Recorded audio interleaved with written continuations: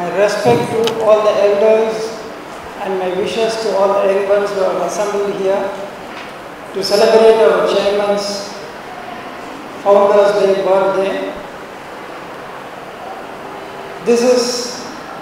I couldn't believe myself that I am standing on a dais to address a gathering. It is all because of our chairman who has been motivating me to accept this, and I have never been used to this public addresses. Can you bear with me for this? And invoking the blessings of the Almighty, I pray and wish our chairman a long life, a leader who has his own style of functioning, which has put this institution on the forefront for all of us to celebrate this day. I have been privileged to have seen him and have grown along with him. Right from his college days, I had the privilege to have witnessed how hard a worker he is.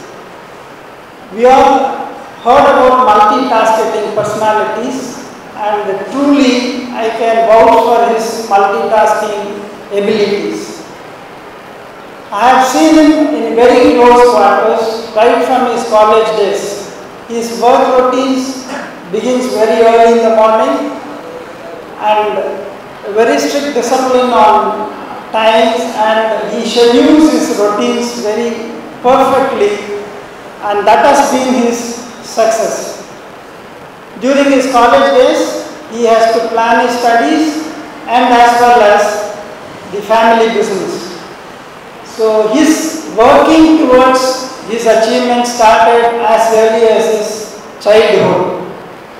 He was deprived of his childhood parentage for the cause of education, which he was forced to stay away from his parents, which at that age has given him that his native place, Thiruvallur, children should not starve or should not get separated from their parents. This was the beginning of today's school, what we see today here. So definitely he has established his dreams, what he dreamt very early, and we see this school with a difference. Right from the day one, he has given us one instruction to us. How do we grow? How this institution has to grow? He has very clearly told us, we will not grow by the fault of others. We will grow by our achievements.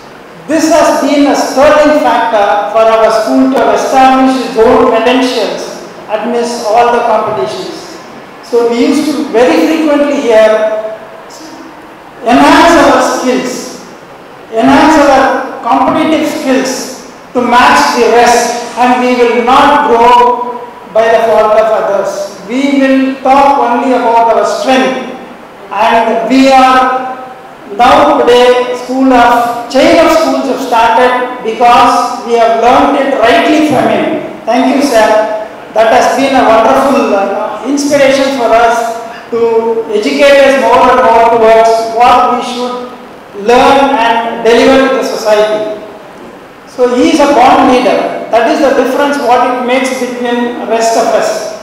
So his vision today has seen such a big institutions coming up, and we are all very happy to be one among them. And what in turn, or what we in return can give to his vision. I would say that we all should rededicate ourselves for the cause of these institutions, forgetting small bickerings within us. Every one of us has got some shortcomings. Let us not talk among ourselves all this. We have to stand united, congratulate everyone about their special abilities, stand as a team. The individual performances are important, but more important is the institutional success that can come up only by the loyalty of every one of us. Let us rededicate this on this very special day, sir. We all stand beside you to make all your dreams come true, and on this special day we rededicate ourselves that shall be the best by its performance and performance